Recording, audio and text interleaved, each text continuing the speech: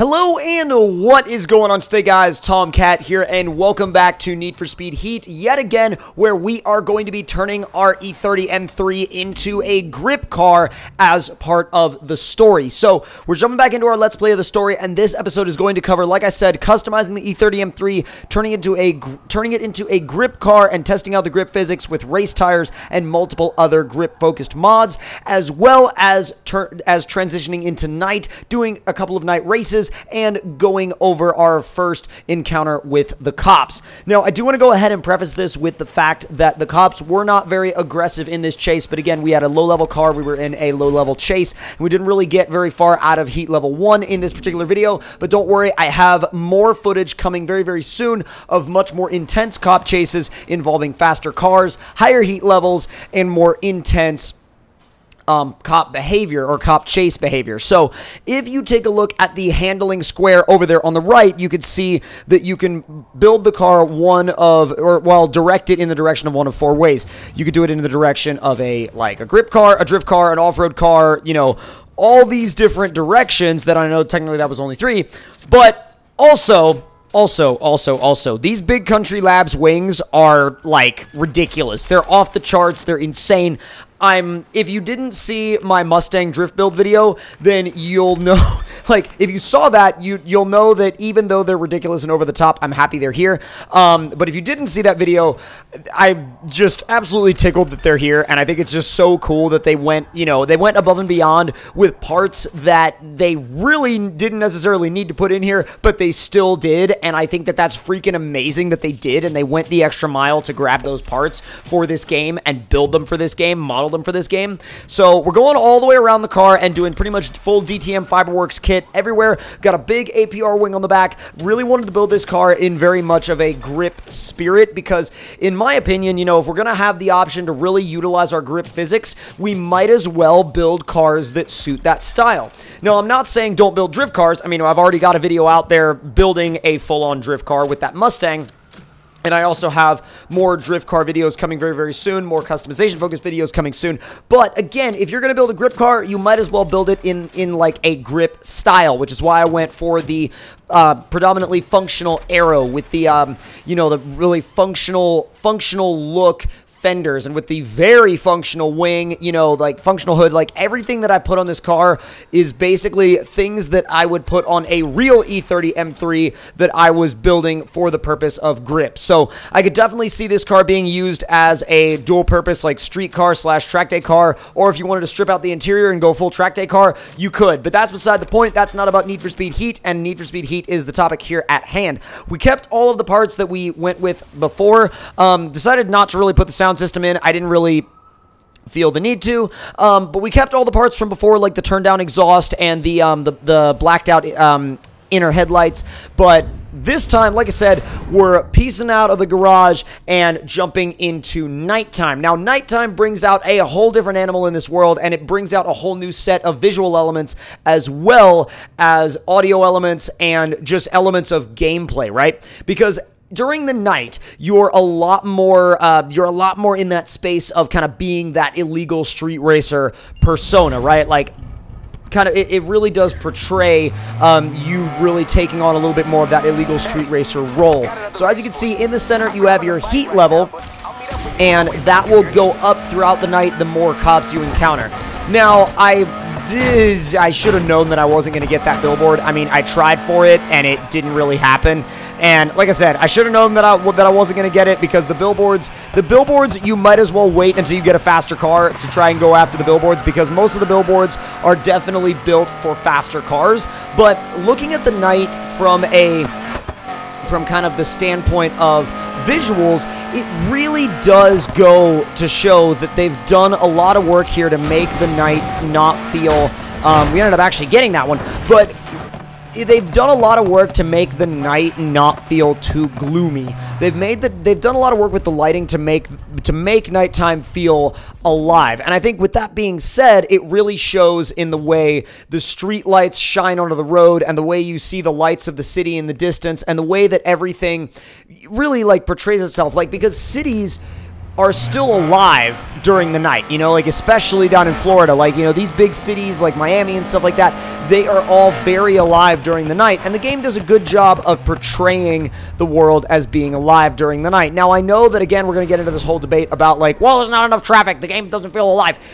Trust me, it feels a lot more alive when you mix the traffic with real-life players driving around within that game world. Now, even the night races take on a dynamic of their own, because you've got, like, you know, people milling around with, like, speakers in the back of a pickup truck, you know, just kind of chilling, like, recording on their phones. It definitely has a little bit more of an illegal feel and a little bit more of a, you know, a little bit more of, like, a casual feel, like, hey, you know, we just met up, set up a race, and now we're gonna go for it. Like, gone is the feel of the, you know, very legitimate, sanctioned, organized racing of the daytime, and incoming is the feeling of, you know, very, like, spontaneous nighttime illegal street racing that really has a different feel to it and really kind of takes on a different character.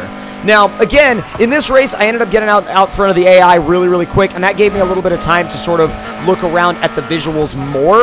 And again, you know, you'll see these signs on the buildings, like, for example, the city center sign, that you didn't notice before, or that you might not have noticed before until they were lit up. And again, it really does give off that vibe of being alive, you know, at night, being a living, breathing space at night. And I think that, you know, yes, you know, say what you will about traffic, again, but this lighting really takes me back to Carbon in a lot of ways. I mean, looking at this lighting now, it makes me go, that reminds me so much of Carbon. And it's weird, because it reminds me even more so of Carbon than it does of Underground in a lot of ways, because Underground was a little bit more on the, like, gritty side, whereas, like, not necessarily gritty, but, like, in the style of the city was a little bit more on that gritty side.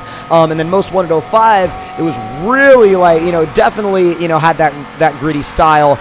But man, Carbon really started to bring some color into that, you know, into those nighttime scenarios.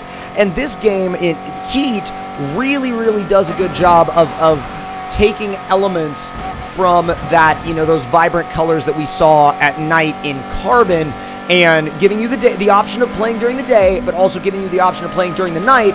And the cool thing about it is that this nighttime and daytime are so well, are so well finished off and so well, like, fleshed out, that this game could literally be set either during the day or set at night. So now you can see our heat level has gone up to 1, and we could return to the garage to level up, or we could keep roaming around and getting some stuff done. Now, you do get a limited number of repairs, so you need to make sure you remember that. Now, I went through the gas station not really knowing that, like, I was pretty much good to go still, but I decided to set my GPS for another race, seeing that I was well above the required, my car had all the numbers down. I mean, like, we were like 9 points above the not even requirement, but recommendation. So I was like, hey, I'll get another one done, no big deal. I want more rep. So I decided to head on over there. And again, also, you could see that there's these little quick challenges that are scattered throughout the world, like, you know, your speed traps and your speed zones and stuff like that, and also your drift spots. But again, you know, going back to talking about visual styles, I couldn't help but just get more and more and more and more Need for Speed Carbon vibes from the way this city is laid out during the night. And again, this game could be set during the day, or it could be set during the night, and both of those are finished off well enough for the game to be set in either one. And that's why it's so insane to me that we have the option of going both ways. I mean, you know, say what you will about, you know, about this, that, and the other thing about the game, but to be honest, I think that the fact that we have the option of day or night just about whenever we want to change it, and whenever we want to play in one, we can play in that one, whenever we want to play in the other one, we can play in that one, and we can really spend however much time we want in day or night. I think that really goes to show how much they really have listened and how much they really are paying attention to the community in terms of what the community wants out of a Need for Speed game. Because again, you know, with 2015, I mean, there was a freaking daytime mod because people wanted to play during the day, you know, but with Payback, everybody's like, well, we're spending all our time, you know, all our time running around during the day. Well, here, you have that as a option. And again, you know, I know I keep stressing this as a point over and over again, but I really do think they've hit the nail on the head with giving people options. Now, let's talk about these grip physics. Let's talk about these grip physics, because as you can see, you could still move the car around in a sideways slide, right? You could still move the car around in a sideways slide, but the car, for one, doesn't really get as much angle, and for two, when you actually turn into the corners, just on full grip, you can definitely see that it does not need the back end to slide in order to turn properly. It's not just a full-on plow of understeer. It's not just understeer mode anymore, which, if it was understeer mode, I mean, I could understand how that would be a problem, but the thing is, they've moved past that. It's not understeer mode anymore, and the only time that I found myself using, still, like, actively sliding around once I had the car set up a little bit more for grip was when I needed to scrub a lot of speed off, because now that drifting actually slows you down, you can kind of use it as a bit of a technique to scrub off speed, which could be useful in some races, but I think as the cars get faster, it's going to be a bit of an iffy technique to use, because you'll be coming into the corners so hot already that it would have been better off to just use the brakes. So with the slower cars, it's definitely more of an option to slow down using the drifting.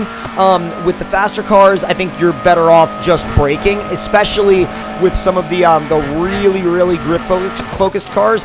For example, the Ferrari F40, which I'm going to be showing you guys in a future video, that thing is like fully grip-built, fully grip-tuned, and when you're driving around, you're like, oh, this is what they meant when they were saying they were bringing in grip physics. So that car, again, will be coming very, very soon, but I want to give you guys a build-up. I want to give you guys a rundown of, like, how this game builds you up from the bottom, because if we went right to the crazy stuff, then, you know, there wouldn't really be all that much of a build-up, and, you know, the crazy stuff is really, really cool, but you guys need to see what the game is going to be like when you first boot it up and what it's going to be like, you know, in that first hour of playing it, because that first hour of playing it is so important, because that's where a lot of people will build their impressions of the game and will build their opinions about the game. And I know we're, like, barreling head-on into this box truck here, but again, it really left me with a positive taste about what they're doing and what they want to continue to do with the series, and, you know, with this game in particular. I really do think the community is going to take this game a really, really long way, because I think we're finally in that space to where everybody has something that is going to keep them satisfied. You know, if you want to play during the day and have a more, like, almost Hot Pursuit-ish experience, you could do that. If you want to play during the night and kind of go back to the days of, like, a mixture of Carbon, Most Wanted, and, like, Underground, you could totally 100% do that as well. So, driving around, I was like, hey, we got some cops out there. I want to go mess with them. So, that's the other thing that's really fun about Night as well, is just, like, literally scouting out cops for the purpose of messing with them. And if you escape, you keep that wanted level, so don't think that by escaping, you're all done and you're good to go and, like, you're out of the woods. No, you still have to make it back to your garage, and once you make it back to your garage, you know, then you can end the night. But I decided to chill out here and see if anybody would find me, and I was like, okay, so he's driving around the road, and is he going to be able to spot me? Like, I wanted to see how smart these guys were, and sure enough, by the time he got all the way around to the other side of the corner, he spotted me, and when they spot you, they literally make a beeline for your car. I mean, their whole objective is to deplete that health bar and or box you in so they can bust you. So, with that being said, I started to scramble for a gas station because I knew that I was like, oh crap, I'm basically at half health. I need to get out of here, and I need to find a gas station as quickly as humanly possible.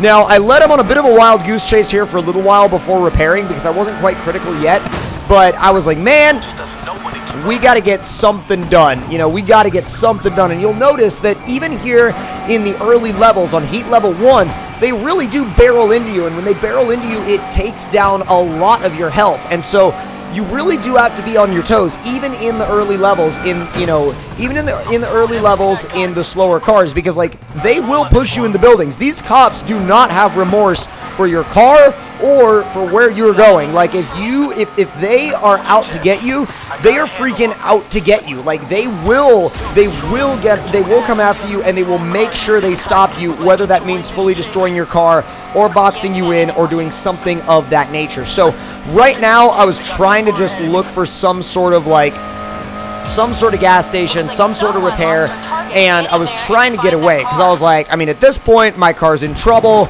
I'm in trouble, I just want to get home. You know what I mean? I was like, man, I just want to get home and I don't want to have to deal with these cops anymore. So with that being said, I think another thing to keep in mind is you got to be careful about just hitting stuff. Because, you know, a lot of people are like, you know, I'll just hit this wall or whatever, my car will respawn, no big deal. Well, at night, that could come with its penalties, because you don't just get damage from hitting cops, or, well, cops hitting you. You get damaged if you hit stuff, too. Like, you get damaged if you hit traffic cars, you get damaged if you hit walls, you get damaged for all sorts of stuff. So, that's another thing you need to keep in mind, because, man, if you go critical damage, it is not going to be fun for you. Trust me, if you go critical damage, it literally sets in inside you, and it sets in with that feeling of like, oh crap, I need to get out of here or I'm screwed. Because basically, if the cops catch you, you end up paying a big fine, and they dock a lot of your in-game money. So keep that in mind when you're roaming around at night. And also, if you find a gas station, you freaking jump on it. I was like, where the heck is this one? And I was like, well, the garage is so close, I don't really even need to stop at it. So and I didn't see any other cops in the area on my radar, so I kind of made a, made a little bit of a line for the garage a safe house, and entered the garage and ended up leveling up. So if you guys enjoyed that video in Need for Speed Heat in the story mode, make sure to click that like button. Let me know in the comment section below what you guys thought of it. And if you have any questions, make sure to drop them down there as well. And if you're new to the channel and want to see more, make sure to subscribe. And I will see you all in the next one. Talk to you guys later.